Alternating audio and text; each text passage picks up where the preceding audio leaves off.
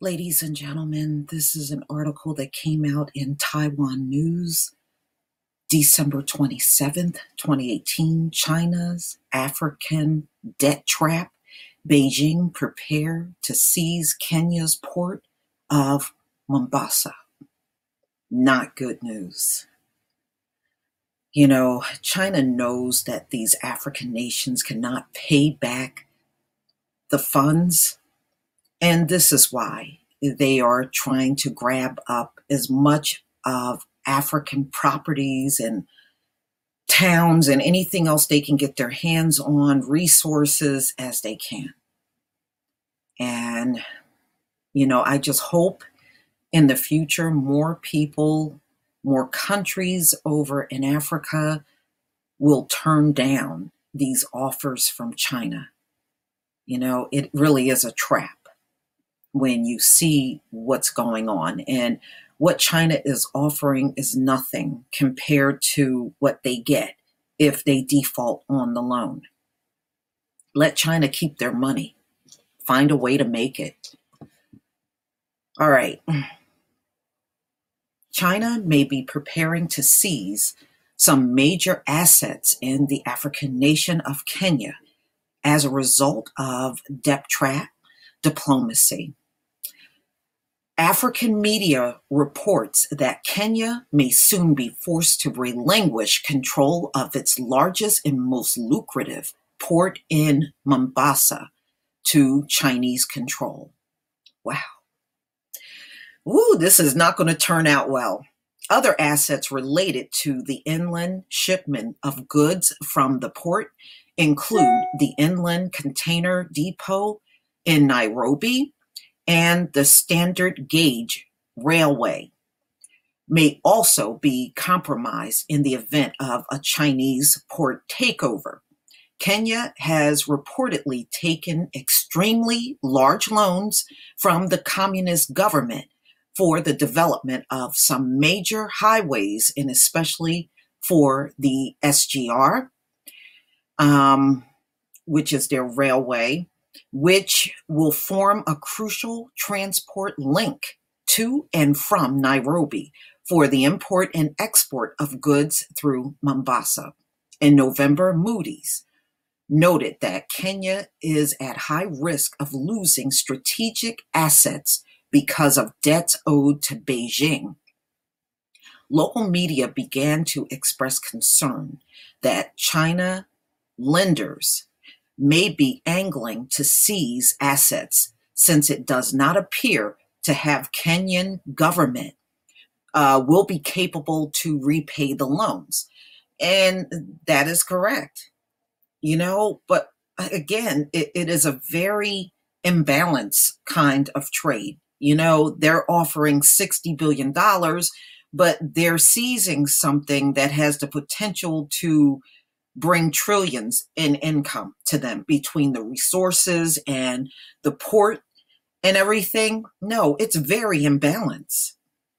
It's very imbalanced. Okay, now 1 month later, ahead of the new year, it's been reported that the Chinese may be preparing to take over the Mombasa port infrastructure soon. The African stand also seems to suggest that the SGR, which is operated by the Chinese, may have been designed to be a loss-making venture. Of course it is. China knows this in advance.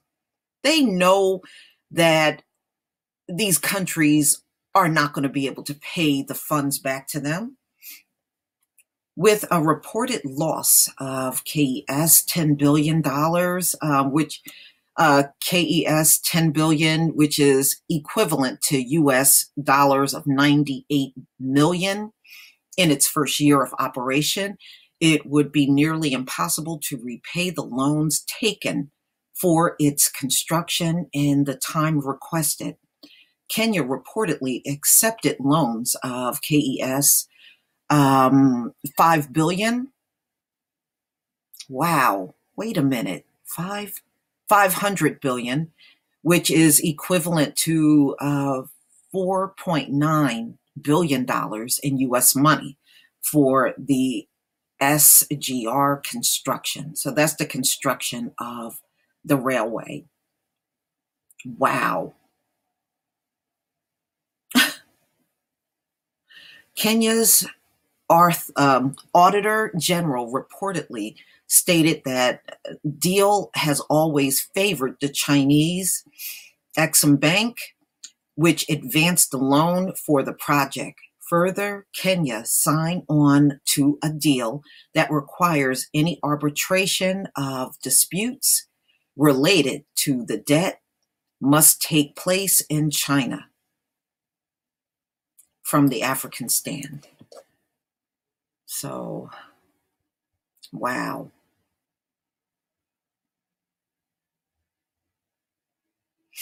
An audit completed last month indicates that Kenya Ports Authority assets, which include the Mombasa port, could be taken over if the SGR does not regulate enough cash to pay off the debts.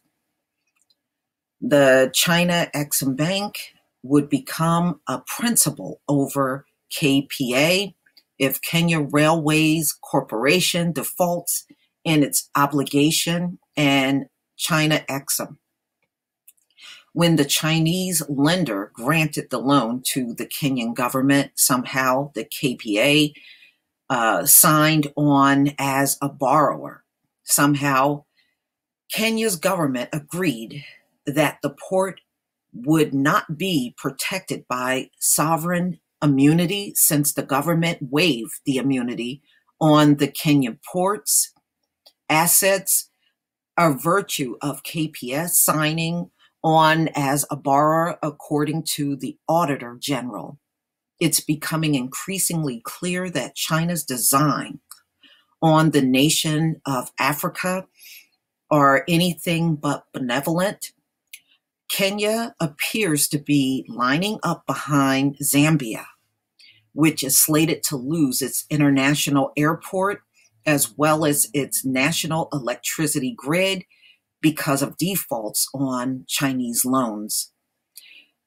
African nations must wake up to China's new form of colonialism that is chipping away at their critical infrastructure, one major asset at a time. And I agree with that.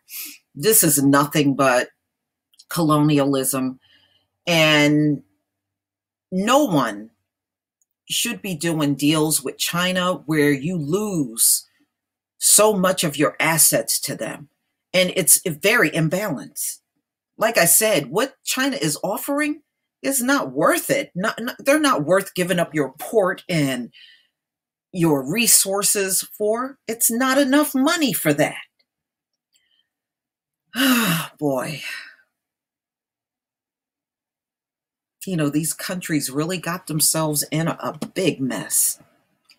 And I was reading how Ethiopia is now in over their heads on these Chinese loans as well. I mean, this is ridiculous. They know this deal is no good. They know it's no good. But they also know these African nations will go for it. They want those assets. They want the money. They know it. That's why they can put such a low amount on the table, but gain so much. What they're gaining well exceeds what they have offered in the first place. And they know this. They would never accept that deal from you. They wouldn't. If it was the other way around, they would never accept you taking property and assets in China for a little meager amount of money. They would never accept that. But they know these African nations, many of them will take that. And they are definitely a predatory lender. That's how I would classify them. And all they're going to do is bring colonialism back in the places that once thought they were running away from. They were away from that stuff, but they're not so far away from it anymore. And we know the Chinese are bringing all kinds of racism into Africa to add insult to injury. It's not worth it. You need to get these Chinese people out of Africa. Turn down anything that they're offering and get rid of them. Please tell me what you think, ladies and gentlemen. Please leave your comment and subscribe. Don't forget to hit on the notification bell, and I'll see you on the next video. Peace, family.